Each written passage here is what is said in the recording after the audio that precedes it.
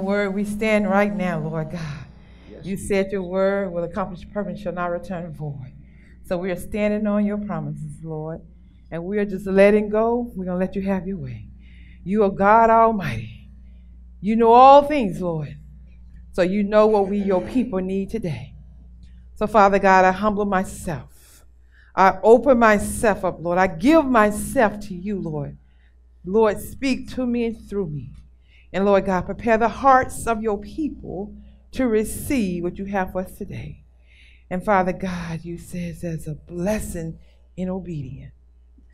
And, Lord God, we give to you right now to have your way. Bless, Lord. Use me. Speak, Lord God.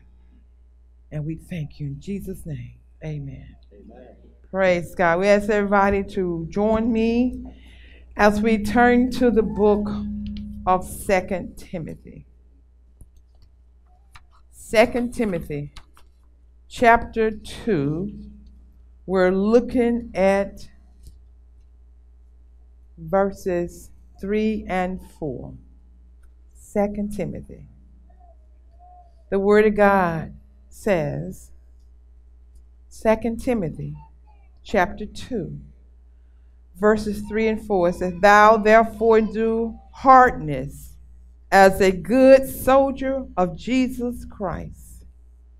No man that warreth entangleth himself with affairs of this life, that he may please him who has chosen him to be a soldier. Amen.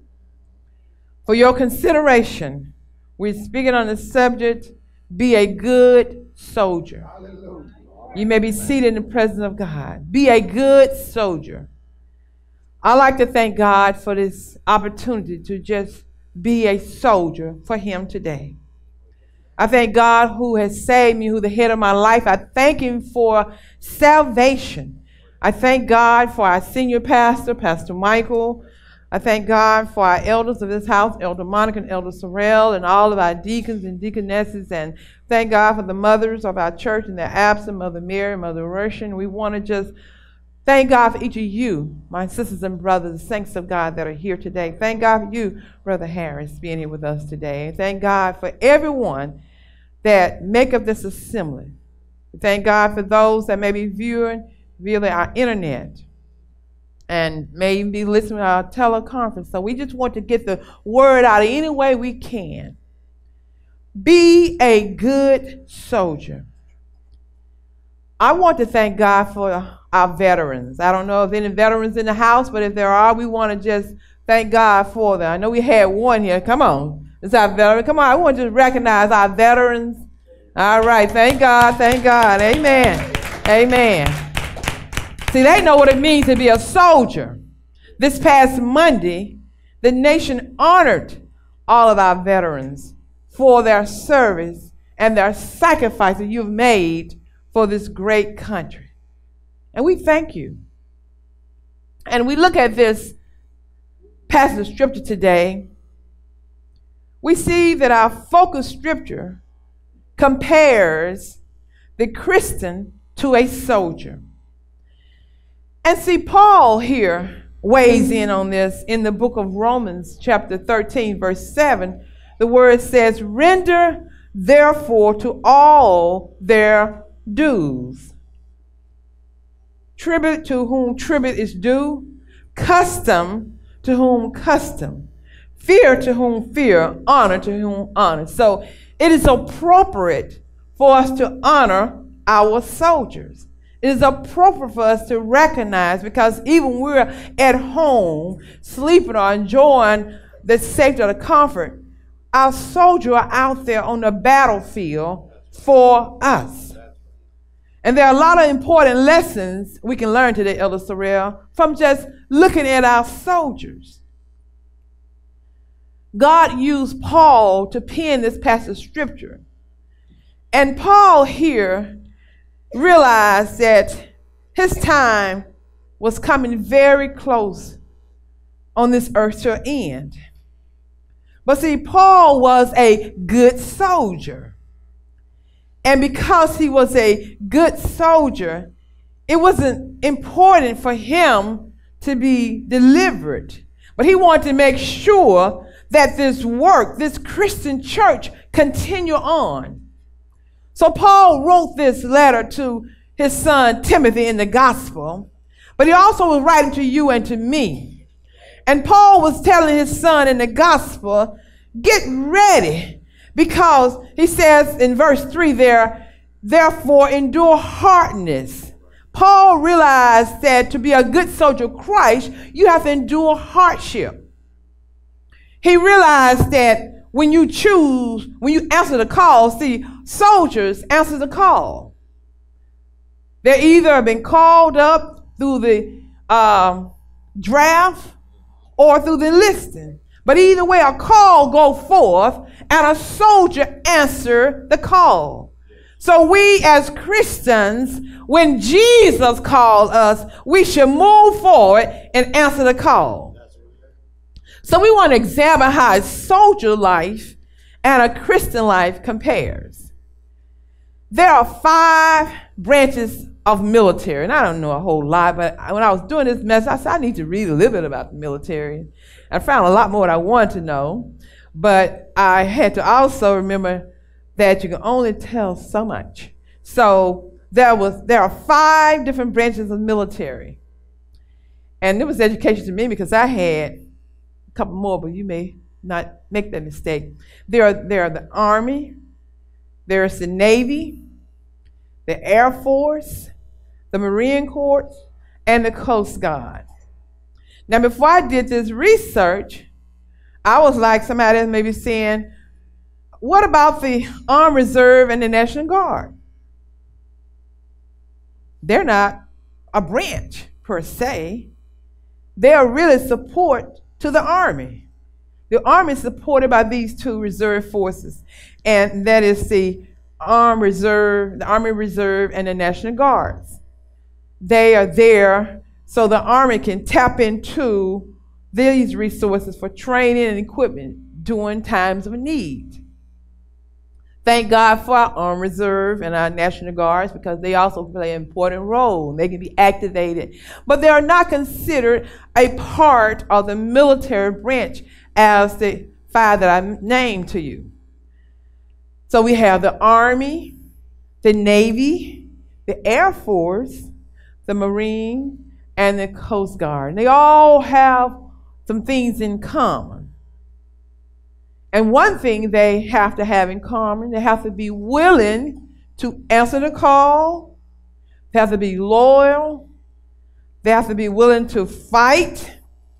And they also have to be willing to follow orders.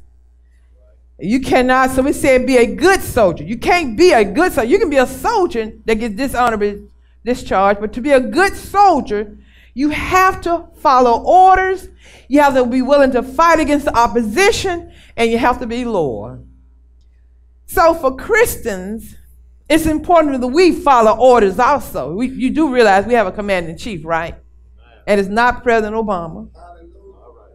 It's God Almighty. Now, if you are a true Christian, you will follow orders from God. God has placed over each of his church pastors and leaders. And sometimes we get caught up and say, God, talk to me. I don't have to listen to what so-and-so say. But God has a plan. And if you want to be in order, you want to be a good soldier, you got to follow leadership. And you got to realize who your enemies are. Your enemies is not your member in the church. Your enemy should not be your family. The enemy is Satan. Even though Satan sometimes may use somebody in the church. He may use even you to fight against yourself. But you got to realize that your enemy is Satan. So it's time for Christians to stop fighting one another and fight the enemy. The enemy is Satan. See, Lucifer was in heaven. God created him a perfect being. He was beautiful, very gifted. Read about him over there in Ezekiel.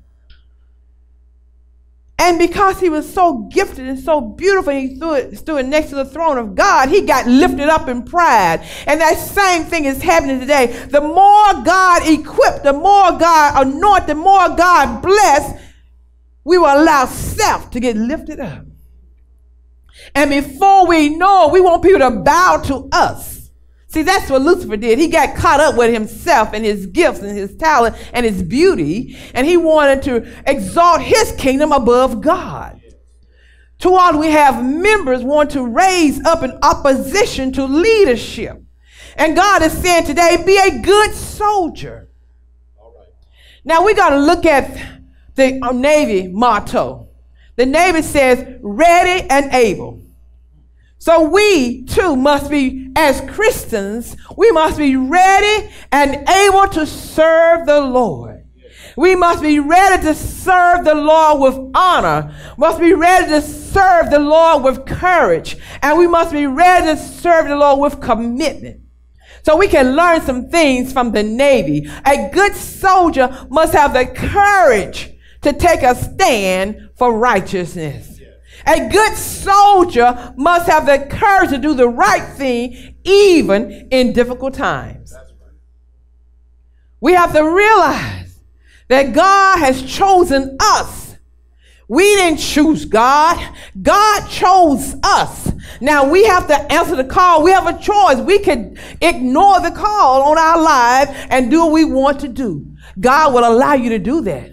But I come to serve notice to you. If you want to be blessed, you want to receive all God has for you, answer the call and become a good soldier. Be ready and able to move when God calls you. And so you don't even have to prepare yourself. The Holy Spirit will prepare you. If you want to be a good soldier, begin to spend time with God. Begin to read this word. Begin to pray. Begin to meditate. Begin to hide this word in your heart. You will become a good soldier. The Holy Spirit will begin to chisel and cut off and prune and purge those sinful things away from you. So then when the call comes, you be ready and able to move forward. You won't have to make excuses. I'm reminded of how we as Christians sometimes, a political way of saying no is that let me pray about it. Now, you know all the time you're going to say no. But you said, let me pray about it. And then you, a lot of times, don't even get back with them and give the answer. Then when they come back and say, oh, well, I prayed about it. I can't do that. But see, the Navy motto, it says ready and able. So if you want to be a good soldier, you got to be ready and able to serve the Lord. At any time, all the time, on a moment's notice. I liken that to being on a job that requires you to be on call 24/7. When your number is called, you can't look at that call ID and act like you didn't see it. You answer that call because your job, your livelihood depends on that. Well, the same is true with a Christian. A good soldier, we on post 24/7. When we're asleep and that phone rang in the midnight hour, you should get up and fall on your knees and begin to cry out to God and intercede on behalf of that saint. And if they need help, get up out of your bed and go and see how you can help them. Be a good soldier. The Air Force motto is above all. Jesus is greater and above anything in this world. He is the beginning and the end. He is the first and the last. He's Alpha and Omega. He's the beginning and the end. Everything in between, Jesus has control. So if you want to be a good soldier, you got to realize that Jesus is above all and he is God. So we should be ready to serve a God that is above all. There should be no reason that we are not willing to answer whenever he calls us. Nothing is too hard for God. Nothing is impossible for God. God can do all things but fail. And a good soldier, if you're leaning and depending on God, if you trust in God, you can do all things through Christ Jesus who strengthens you. If God calls you, God will equip you. And when he equips you to be a good soldier, you just begin to march. March at the beat of the Holy Spirit. As the drum be going forth, the Spirit of God is moving, and good soldier march in obedience. Whenever we need a breakthrough or whatever need we have, God can provide. That's right. So a good soldier will not falter or fail, because a good soldier will keep their eyes on the mission. A good soldier will press. When you fall down, that good soldier keep their eyes on the prize and on target, and they climb, they get up, they may have to slide on the stomach, they may have to crawl or whatever they got to do. They are not going to stop, because one thing all soldiers have in common: they will not give up, they will not quit. And a good soldier, the motto of all soldiers: you won't leave a fallen comrade in the enemy's hand. Now we got to realize we got enemies. Satan got his imps all around, and Satan is so bad and so bold, he come into God's church to try to get soldiers. So we are truly good soldiers. We want to be good soldiers. We got to be willing to pick up that sister, that brother that has fallen down. That's right. That's right. So we accept the Lord. We will be good soldiers, and we'll keep our faith in God and our eyes fixed upon him. The Coast Guard motto is always ready. Always ready. Paul reminds us that a good soldier must always be ready to fight a good fight. 2 Timothy 4:2, Paul says, the word of God says, preach the word, be instant in season, out of season, reprove, rebuke, exhort with all long suffering and doctrine. In other words, we have to be, as the Coast Guard says, always ready. To be a good soldier, you got to be always ready to sound the battle cry. Got to be always ready to hold up the banner of Jesus Christ. We got to be always ready to lift up the name of Jesus. We got to be always ready to give up our calling of our persuasion, of our evidence, of our faith. We got to be willing to explain and help people understand what that word of God means, because we are called, we are commissioned to be good soldiers. And in order to be good soldiers, we got to study the word of God to show ourselves approval. And if we study God's word, then we can rightly divide the word of God. A good soldier will be ready to go when God calls. Go where he tells us to go. Serve faithfully where he leads us. A good soldier is loyal to God. A good soldier loves, Pastor Michael, just like Christ loved. A good soldier gives just like Christ gave. A good soldier will separate themselves from messy people. A good soldier will not be caught up in lies and hypocrisy. A good soldier will not lose their lip to gossip and tighten their lips upon things of God.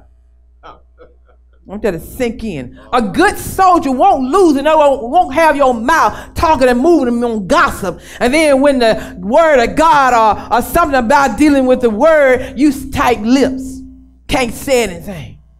That's not a good soldier. A good soldier should be ready to take a stand for the Lord at any time.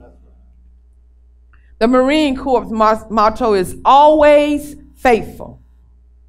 The word of God is our weapon.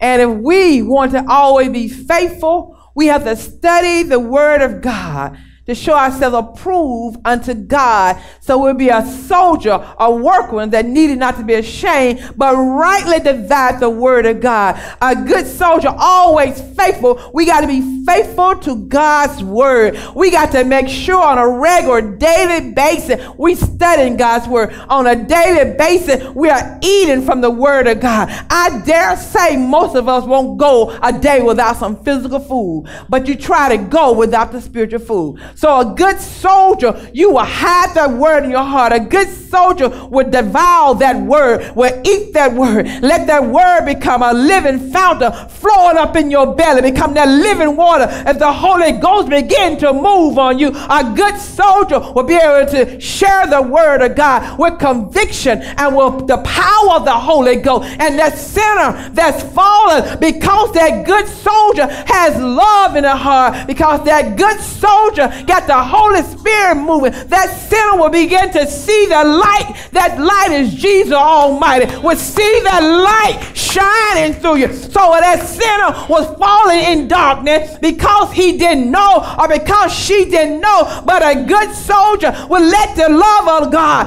fill in our heart. A good soldier will let the Holy Spirit take control. They will let go, and then as the Holy Spirit begin to move, that person who was walking in darkness will begin to see the light.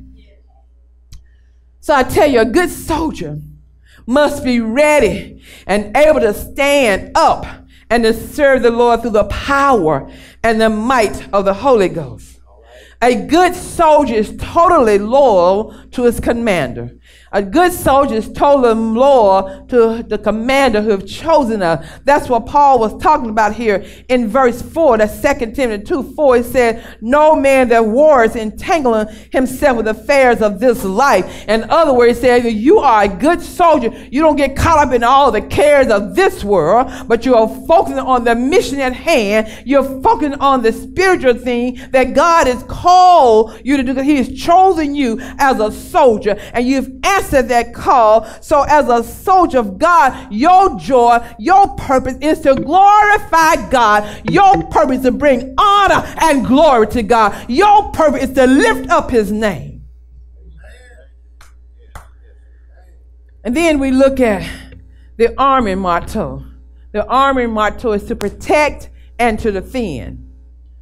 Now, fortunately for us, we don't have to defend God's word. God's word stands on its own.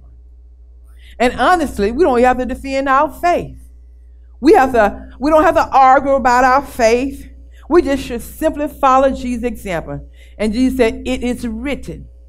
But see, you can't say it is written if you are not studying the word of God. If you're not studying the word to find approval in the sight of God, so you can rightly divide the word of truth when falsehood come, or when somebody attack you and you have to try to make it seem like you know, you try to be argumentative.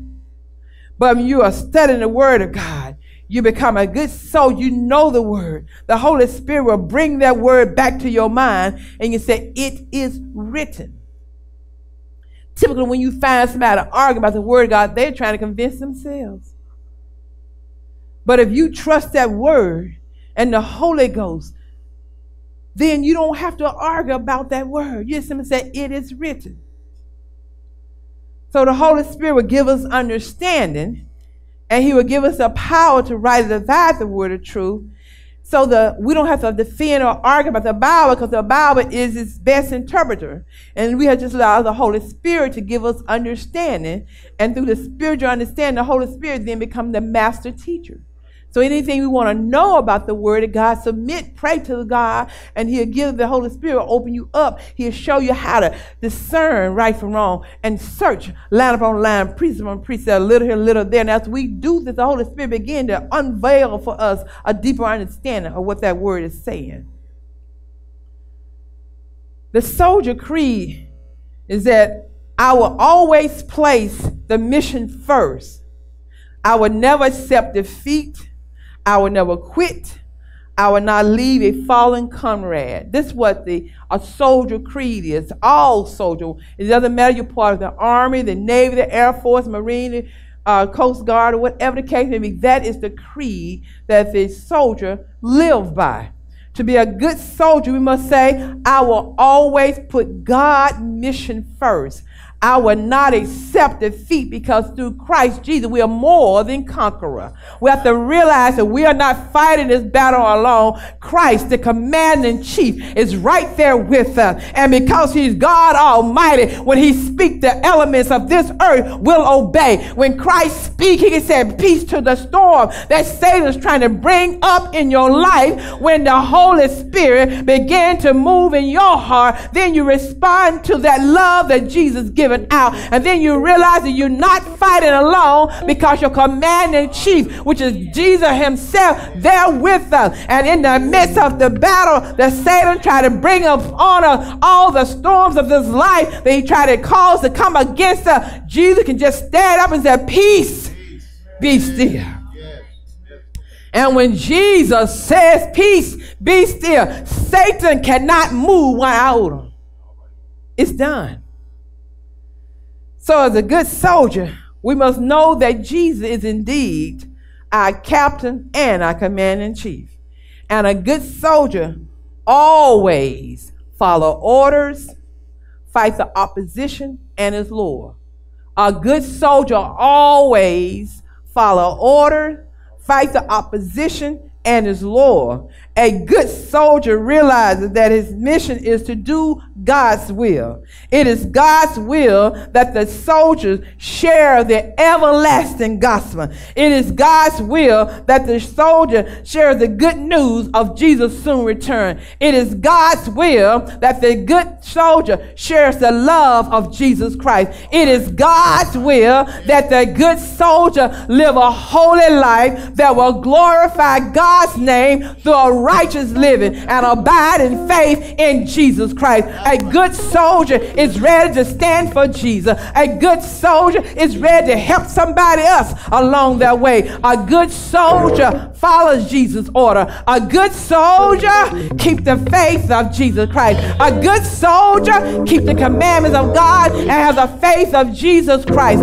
A good soldier, just like any other military force, a good soldier answers a call. A good soldier realizes that may not, when going to boot camp, basic training they call it, boot camp, that you may not understand what's being said to you or why they're giving you an order. But one thing for sure, a good soldier learn to do is to obey the order given unto them. So we as God's children, we have to realize we make up our mind to be a good soldier for Christ. Satan get real busy. We have to realize that Satan pulled his black playbook out. And when Satan pulled his black playbook out, he began to look at the different plays to see how he can ensnare you, how he can fill your life with misery. He'll bring his playbook out, and you see how he can go against your finances. And he'll fling his playbook out to see how he can go against your marriage. Sometimes he'll try to go against your finances, your marriage,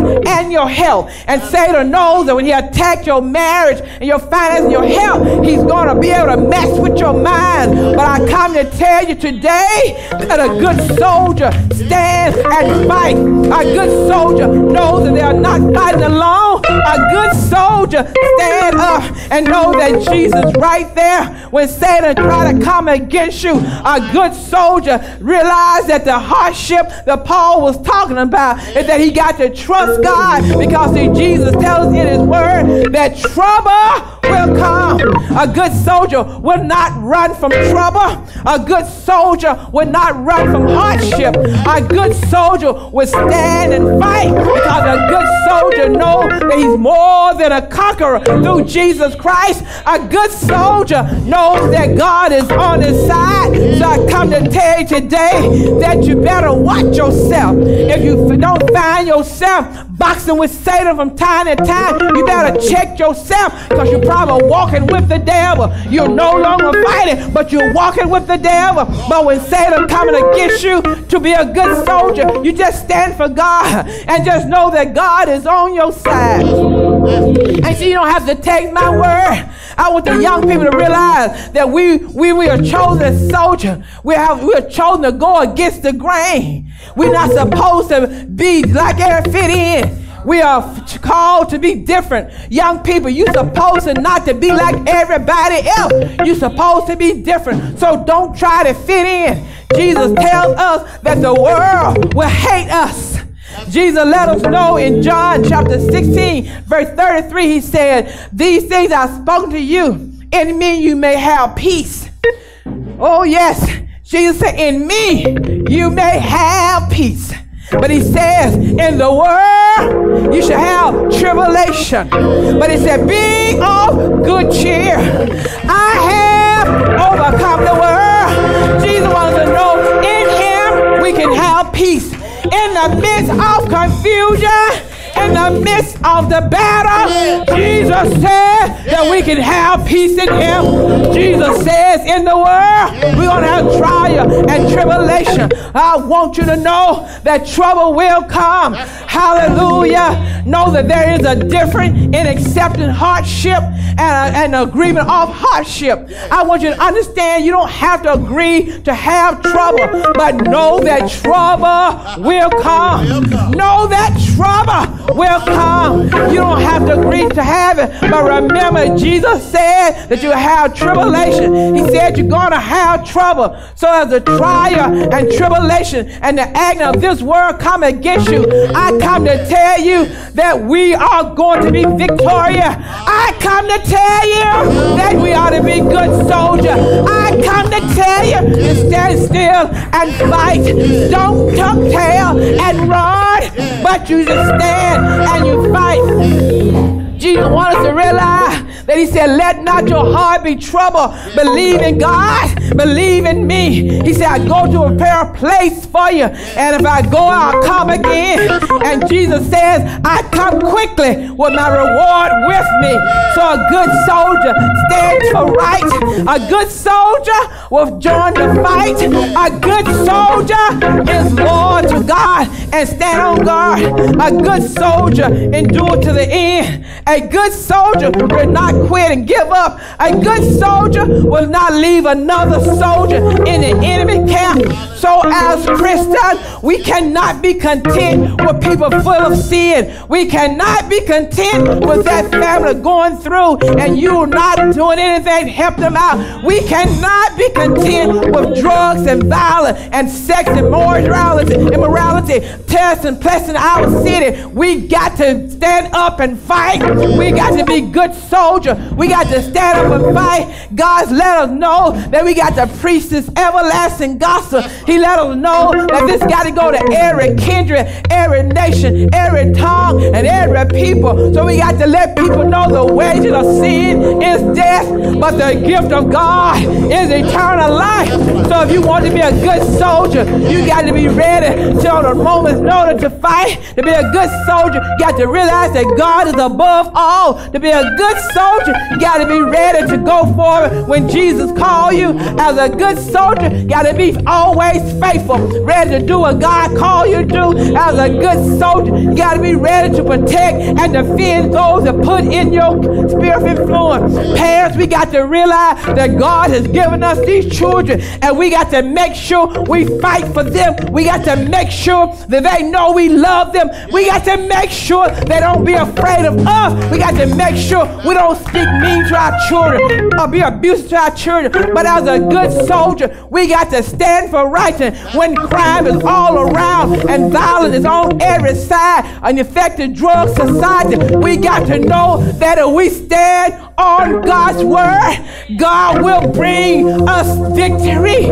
We got to not be defeated. We got to not give in to the evil that surrounds us, but a good soldier is ready to fight. And a good soldier stand on the word of God. A good soldier let the Holy Ghost have his way. A good soldier let go. A good soldier prays all the time. A good soldier follow Jesus. A good soldier walk when Jesus walked. A good soldier stand still when Jesus stands still. A good soldier turn about face when Jesus go back. A good soldier obey God's command. A good soldier is Lord. So I come to tell you, to be a good soldier, you got to love the Lord. To be a good soldier, you got to trust the Lord. To be a good soldier, you got to study the word of God. And to be a good soldier, you got to obey the word of God. And as a good soldier, you're going to realize that your job is to follow order and fight the opposition and be loyal to God.